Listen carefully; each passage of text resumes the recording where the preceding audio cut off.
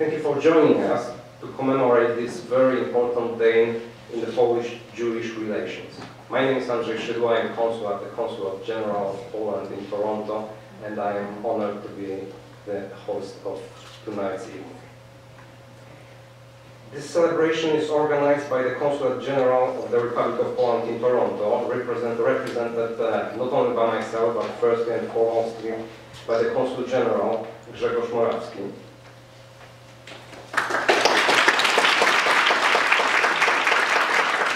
Congregation Habonim, whose spiritual leader, Rabbi Eli Rubenstein, will extend his welcome in a while.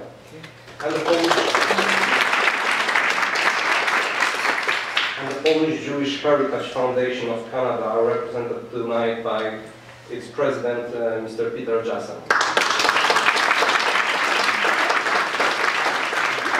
Our gracious thanks go to all the sponsors of this event: the Canadian Society for Yad Vashem, Canadian Friends of Pauline, the Museum of the History of Polish Jews, March of the Living, Raoul Wallenberg Center for Human Rights, the Sarah and Chaim Neuberger Holocaust Education Center, and Friends of Simon Wiesenthal Center for Holocaust Studies. I would like to acknowledge the presence of distinguished guests. We are privileged to have with us the Ambassador of the Republic of Poland to Canada, His Excellency Marcin Bosacki.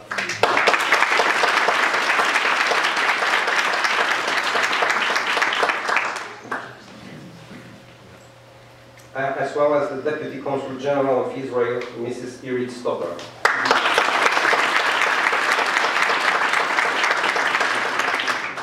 Now I would like to invite the host of this synagogue. Oh, excuse me, I missed one very important person who is here with us, the Member of Parliament for Etobicoke Center, Mr. Boris Wrześniewski.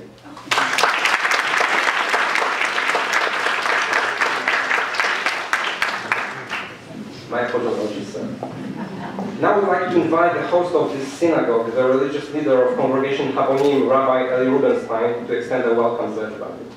Rabbi Rubenstein will be joined for an ecumenical prayer by the Reverend Father Marian Gill, Provincial of the Missionary Oblates of Mary Immaculate, serving the Polish diaspora in Canada.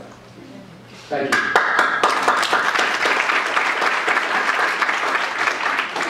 So this event was actually supposed to start at 7:30, but we started at 7:40 because Polish and Jewish time at 7:30-ish, so we're still on time. We have so much in common. So, honored ambassador, consul generals, and honored guests, welcome to Congregation Habonim, the first synagogue in Canada founded by Holocaust survivors after the war, and welcome to this very historic evening as we honor the opening of the first museum in Poland recognizing the righteous among the nations. And I want to begin by reading to you a message, a special message from Erwin Kotler from the Royal Wallenberg Center of Human Rights. He writes, "I'm delighted to express the support of the Royal Wallenberg Center for Human Rights on this important occasion. Based in Montreal, the Center is an international consortium of parliamentarians, scholars, jurists, human rights defenders, NGOs, and students united in the pursuit of justice in Canada and around the world. As our name suggests, we are inspired by the example of Raoul Wallenberg's humanitarian legacy, one that shows us the exceptional impact a single person can affect when even one individual takes a principled stand against injustice and indifference. Tonight, I join the Jewish community and our Polish sisters and brothers in honoring Józef and Wiktoria Ulma and the over 6,000 other Polish righteous among the nations who risked their lives to save Jews during the Holocaust, during the Kingdom of Night, one of the darkest periods of history that humanity's ever faced. As has been said before, the righteous among the nations not only saved Jewish life during the Holocaust, they saved the very reputation of humanity. Thank you for honoring their legacy, and may we all be inspired to follow in their courageous footsteps." Erwin Kotler, Chairman of the Raoul Wallenberg Center for Human Rights, and former Canadian Minister of Justice. So that's a letter from Raoul Wallenberg.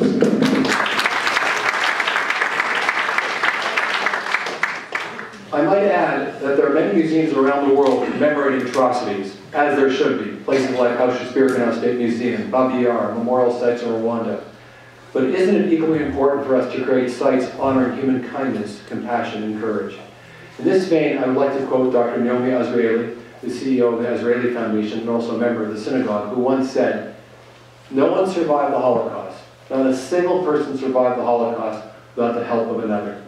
It could have been a hiding place, it could have been an extra ration, it could have been a pair of shoes, it could have even been a smile.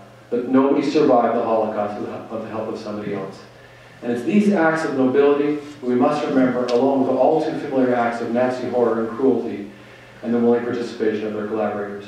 Our young people must be given hope for the future and understand that evil was indeed resisted during the darkest of times and can still be confronted today.